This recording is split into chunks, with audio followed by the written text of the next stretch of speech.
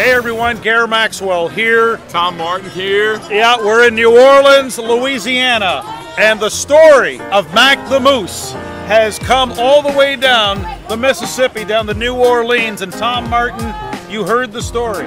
You are familiar with what happened, how the people of Oslo, Norway have disrespected you. Yeah, well, they disrespected the people of Moose Jaw, and you can tell I am wearing a Moose Jaw Warriors jersey here, loud and proud, from the Western Hockey League. So that you can fight for Moose Jaw. Well, what I find heartwarming is that Americans like Tom Martin are leading the charge to help the people of Moose Jaw understand that they're not alone. You are not alone in your fight. We here in New Orleans understand the fight.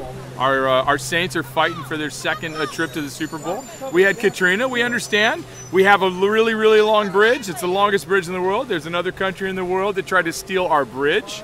You might have heard of it. I want to say fuck you. Oh, that's what we said to them as well. I said it in more eloquent words than the man on the street. But, you know, hey, there was a country trying to steal our bridge. We got a little upset with them. And, you know, Oslo's like messing with you. You got to fight back. You got to build a bigger moose.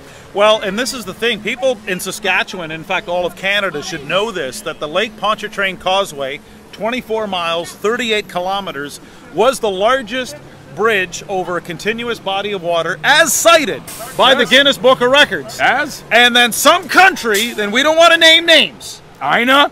Okay, some country that rhymes with Regina, but it's one syllable, they went out and tried to say they had a longer bridge. I know.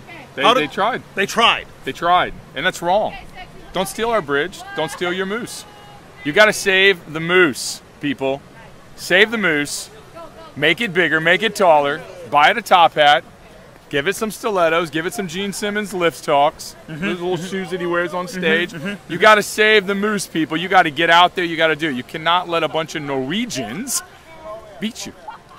Well, this is the word from people on the street, and I understand from Tom Martin that the Saints, even though they're going to the NFC Championship game against the Rams, that this conversation from Justin and Greg, who broke the story on Friday, kind of like the Watergate reporters. You remember Carl Bernstein, Bob Woodward, they broke the story. This story has now become front page news in New Orleans. That's it, right there. You heard it. The man just said it. You saw how upset he was about hearing the story a second ago.